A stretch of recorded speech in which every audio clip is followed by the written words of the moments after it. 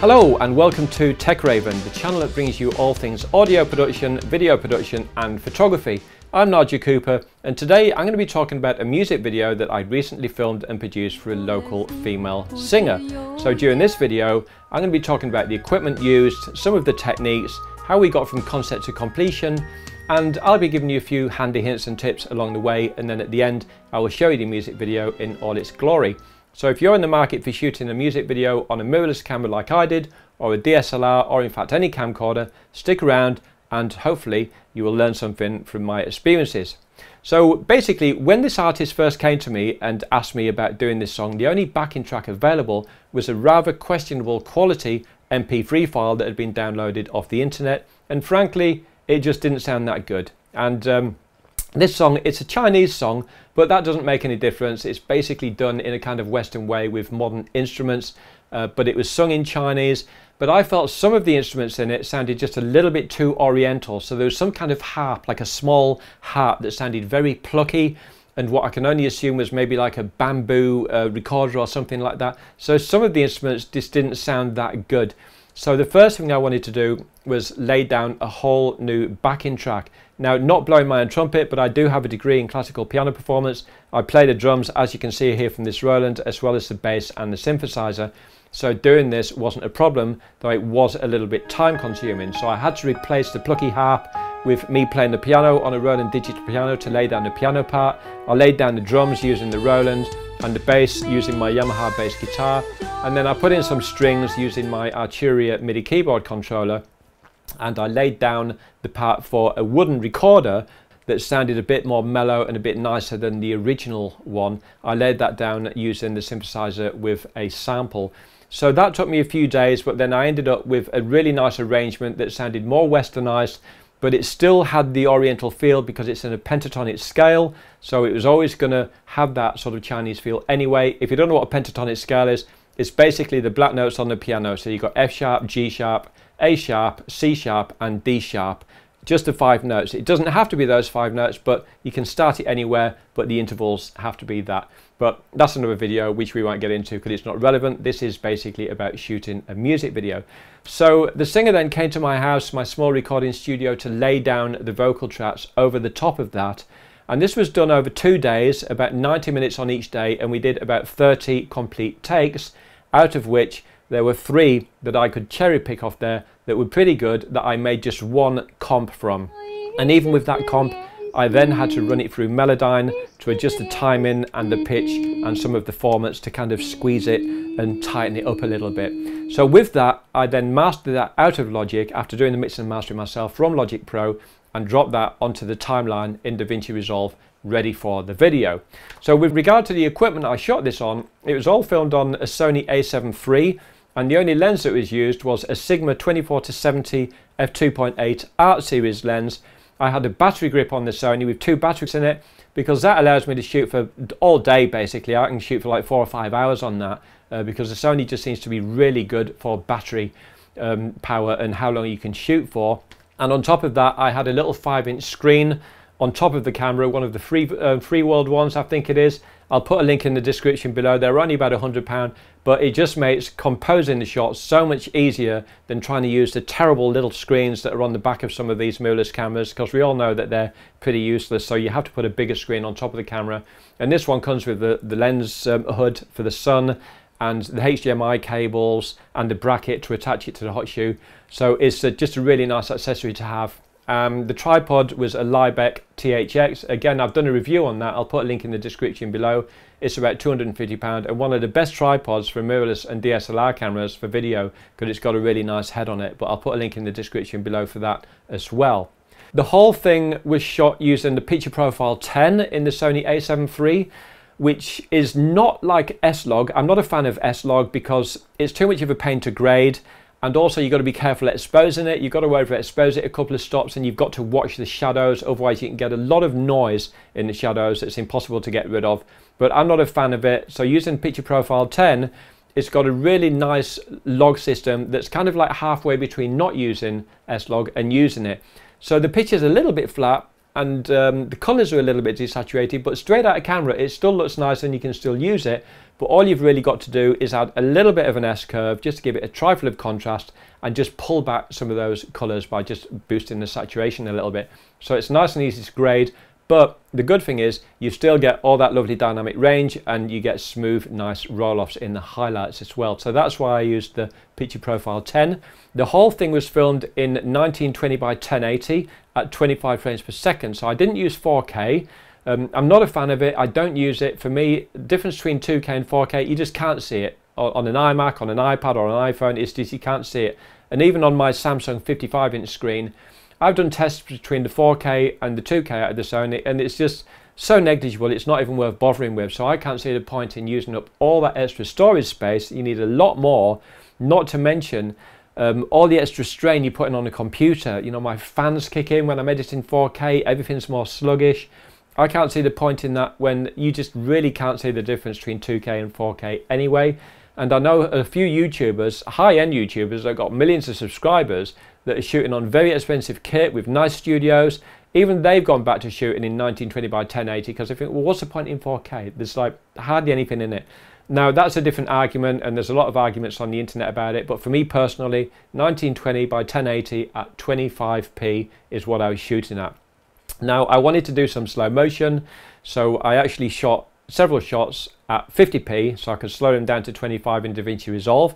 Now the Sony camera does have an S&Q mode on it, on the dial on top, which I don't use because the quality isn't very good. When you go into slow motion, the slower you dial it in, the lower the bit rate becomes. So it automatically lowers the bit rate, which destroys the image quality. So I can't see the point in using it when you can just change the shutter speed in the camera settings anyway. For me, that's just a better way of doing it. Okay, getting from concept to completion. When this artist came to me, she said she didn't really have any idea as to what to do. So with it being sung in Chinese, the first thing I asked her to do was send me over a lyric sheet that had been translated into English so I could get a feel for what the song's about that would help me come up with ideas and to storyboard it. Now this song is kind of a romantic, melancholy ballad about a lady who's lost her lover and she's all upset. And she's singing about how the clouds are all full of rain and grey and the wind is blowing and the rain is coming down and so on and so forth. So I thought this video smacks of outdoor locations. And in Cambridgeshire where I live, there's several really nice locations that I immediately thought of. I wanted the singer to be walking over a bridge, walking alongside a river or a pond, sitting in a poppy field, that kind of thing. Some of it mimed, so I took a ghetto blaster on location so she could sing along to it, and some of it just shot in slow motion with her doing other bits and pieces as well. So I originally wanted to shoot this entire video at double speed. So in Logic I had actually mastered out a version of the song at twice the speed but at the same pitch. Now this is a really clever technique, you've probably heard of it. The first time I ever saw it was with a song by The Police called Wrapped Around Your Finger, or is it Wrapped Around My Finger? I know the lyrics change throughout the song. But Sting is basically walking around or dancing around between all these candles on candlestick holders in the cathedral, and he's moving in slow motion but his lips are in perfect sync with the song. And the way they achieved that was by getting the singer to dance around and sing at double the speed to a song that they'd mastered out at double the speed. And then in post, when they slow it down to half speed, the lips are in sync, but everything else is moving in slow motion. So it gives a really beautiful grace to the shot. Now I did this and I did a test shoot with the singer and she could do it just fine, but afterwards she said she just felt uncomfortable doing it, like it was fake, and she was adamant that she didn't want to do that at all. So I didn't push it, I left it, but ironically, when I showed her the final video, the shots that she liked the most were the slow motion ones. So it's kind of like, listen to the director. So the moral of this story is, if you've got a creative idea, remember you're the director and the client or the singer or the artist, the band, they don't know how this process works. They don't know at all. And if you start explaining it, they'll get confused and they won't want to do things, they want to change things. So it's best not to say anything and to just do it anyway. And then they can, you know, you can wow them with the final result. Now, I've got a perfect example of this, a little story from yesteryear. There's a record producer called Butch Vig, who was a guitarist in a band called Garbage back in the day. But more importantly, before that, he produced Nirvana's world famous Nevermind album. Now, when he was doing that recording, he told Kurt Cobain that he wanted to do some vocal doubling, which is a simple audio technique in the audio recording world, where you get the singer to record the vocals twice. You do 2 takes of it, and then you take both the vocal tracks and you line them up one on top of the other, and you slice up all the waveform. Or in these days you'd probably do it in Melodyne, it'd be a lot easier, but back then they would have sliced up the waveform and lined up every syllable of every word, so it didn't really sound like 2 people singing, but it just thickens up the vocals and it just gives it an extra je ne sais quoi that you wouldn't otherwise get. Now when Butch Vig tried to explain this to Kurt Cobain, Kurt was like, no, I don't want to do that, my vocals are good enough, it'll ruin everything, I definitely don't want to do it. Now Butch knew that this was a really good technique, so he's going to push it through anyway. So what he did, he actually conned Kurt Cobain. He basically did a take, and then after the take he said, oh yeah, I'm really sorry Kurt, I had the levels wrong, can we do that again? And he did it again, and then after the next one said, oh, I'm really sorry, I didn't have the gate set right or the compression. He made up some other excuse and he got him to do it again, and he made excuses about 4 or 5 times to get 4 or 5 takes, and then he used a couple of takes to do a vocal doubling effect. And when he played the final result to Kurt Cobain, Kurt was like, oh, that sounds amazing, my vocals sound really good, what did you do? And she's like, well, vocal doubling. And Kurt's like, okay, that sounds great, I give in, let's do the whole album like that. So again, the moral of the story is, you're the director, you know how the process works, push through your ideas, and don't let the band or artist start chucking their ideas in, because too many chefs spoil the broth and it will just end up being rubbish. Yes, they might have some good ideas, the artist. Take on board what you think is good, but discard what you don't and stick with your thing. There's a reason there's only ever one director on set, and it's a very good reason, because you can't have more than one people chucking all their ideas into things, otherwise it just doesn't work. Okay, when I was doing the shoot on location, I didn't take any audio equipment apart from a small ghetto blaster, because I didn't need any audio, because I'd already mastered off my track from Logic Pro and dropped it onto the timeline in DaVinci Resolve already. So I just took a ghetto blaster along. In the Sony A7 III, I did crank up the recording level so the built-in microphone would pick up the ghetto blaster that was basically sitting about 30 feet away in the grass, hidden out of shot. So I only needed audio to create a waveform. It didn't matter how poor quality this audio was, because once I'd matched up the waveforms in DaVinci Resolve, I was then going to delete that audio track anyway, so it didn't matter. So that's all it was that I had on location. Now, when it came to the editing in DaVinci Resolve, I did quite a few effects to make it look more cinematic. And one of the things I wanted to do was create a lot of light leaks. Now, if you don't know what light leaks are, just YouTube light leaks in DaVinci Resolve or light leaks in Final Cut Pro, or how to create light leaks in video, and you'll see loads of examples. But in a nutshell, the term came from, if you imagine taking a knife and stabbing a hole in the side of an old-fashioned film camera and then taking a photograph, light would leak in through that gash and it would cause like a fogging or a glare or a ghosting on the negative, hence light leak. Now, to do this in video, it's a very simple technique. Again, you can just YouTube how to create my own light leaking techniques at home and people will show you, but I just use a 70mm lens set at 70mm, you zoom out to 70mm and you set the focus to infinity. And with the camera on a tripod, I basically use 2 things. I use a crystal ball and a small prism, a glass prism that I bought off Amazon for like £10, and then holding the crystal ball about literally an inch in front of the camera lens so it's right out of focus. You need a small pointed LED light source. Now, a lot of people, when they do light leak effects, they make the mistake of using big video lights, which is wrong. You need a tiny pointed source. So I use the LED light built into my iPhone 10, and while recording the video at night time in the dark, I'd set the exposure for the light that I was going to be creating. I would slowly turn the ball around, and while turning it, moving the LED up the side of the crystals in the ball, so it causes all these shimmering, flickering effects coming across the frame. And while I was doing this, I did have my backing track playing in the background, not so I could try and sync it up, but just to get a feel, you know, get that vibe as to the feel of the song with the speed that I was going to be creating these light leaks with. And the prism I had was a long prism, about that long, triangular, and about that thick. I held that in front of the lens while just moving my LED light up and down it to create these sort of squared off rainbow type effects. And then in DaVinci Resolve, I put that light leak clip above the clip that I want to affect, and then I just screen blended it in, reduced the opacity of it by about 75%. Sometimes I would use the X and Y axis to move it around and feather the edges, maybe boost or change the colors, that kind of thing. You just treat it like any other clip to basically give the video more of a cinematic look. And given the nature of the song, this kind of ballad, romantic, melancholy type thing, I figured having all these light flares and light leak effects coming in would be a really good thing.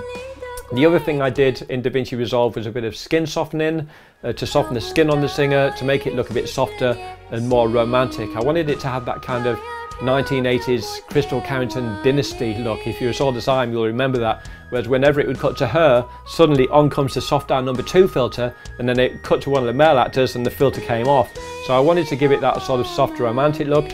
And on top of that, I put some cinematic bars. In DaVinci Resolve, it's really easy to do. You can just go to File and go down to Output Bars and select the output bars that you want, rather than having to use like ping files or anything on the actual timeline itself. Now, the output bars I used, I think it was 2.39, which is the Hollywood standard. And to confirm this, I did a little test clip, uploaded it to YouTube, and watched it on my TV, a 55-inch Samsung. And I put 4 bits of masking tape on the screen where my output bars were, and then I watched a load of Hollywood movie trailers on Prime Video so I could actually confirm this. And about 90% of the American movie trailers I watched, the bars lined up exactly where my masking tape was, so that confirmed that I chose the right bar size, because I wanted to kind of keep to that Hollywood standard.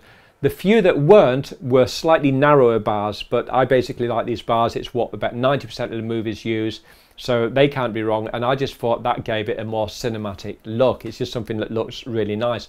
And the good thing about using that, you can actually move your image up and down, because you've now got these bars at the top and the bottom, so you can use the access to move up and down within the bars if you need to recompose the shot slightly. So it's got another advantage there. A couple of things that I did do, which were mistakes, which I wouldn't do again, was I tried some handheld shots. Now on the Sony A7 III, I made the mistake of thinking the built-in in-body image stabilization, the IBIS, was for video as well as photography, but it's not. It's just for stills photos. So the in-body stabilization in the Sony A7 III is not designed for video. It's designed for photography, for when you're holding the camera really steady and you're going to take a shot, and it's just there to nudge it and stop camera shake. That's what it's for. It's not there to replace a gimbal, not by any stretch. In fact, by turning that on for video, it just makes it worse, because it fights as you're moving and it just jars all over the place, and it's terrible. Even at 24mm, when I was walking backwards with the singer walking towards me, the shots were just unusable. It's just too jerky. So if I was going to do any handheld shots again, I would get some sort of gimbal to do it.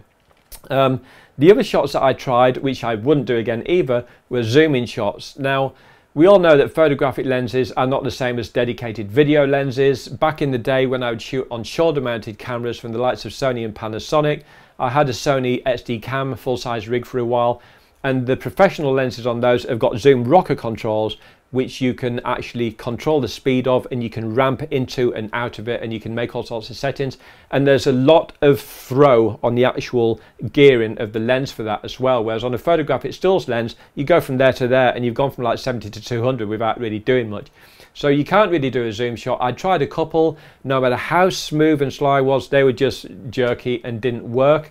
And to be honest, even back in the day when I was shooting on professional broadcast cameras that did have the zoom rocker switch, I hardly ever used it anyway, because I always felt that zoom shots are a bit amateurish, which is why you never see them in Hollywood movies. You don't see them in TV commercials. They're just, we've got grip equipment, you know, got tens of thousands of pounds worth of grip equipment, or hundreds of pounds worth with smaller DSLRs and mirrorless cameras.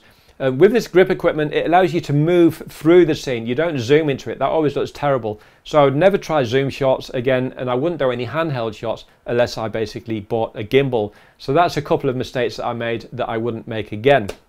Okay, so without further ado, I'm now going to play the video for you. It's about 4.5 minutes long. You'll notice those cinematic bars. You'll notice the grading. It's a slightly softer look, and the skin toning, where I just sort of smooth the skin out a little bit. And also, for some of the shots, I did have the singer wear a black dress. It's more like a funeral dress, because I've got this black theatrical mask. It's almost like something out of Amadeus or Farinelli. And I wanted her to wear that to almost give a bit of a subplot to the video, so that people watching thinking, oh, what's going on here? It just hints at that melancholy thing. And I suppose it could suggest that the partner's died, maybe. I don't know, but it's just something that I came up with, and I thought it looked good and cinematic. So you've been watching Tech Raven. I'm Nigel Cooper. Check out my other videos, and if you like what you see, do subscribe and give this video a thumbs up. So without further ado, here's a video in all its glory. Until the next time, stay cool. Bye for now.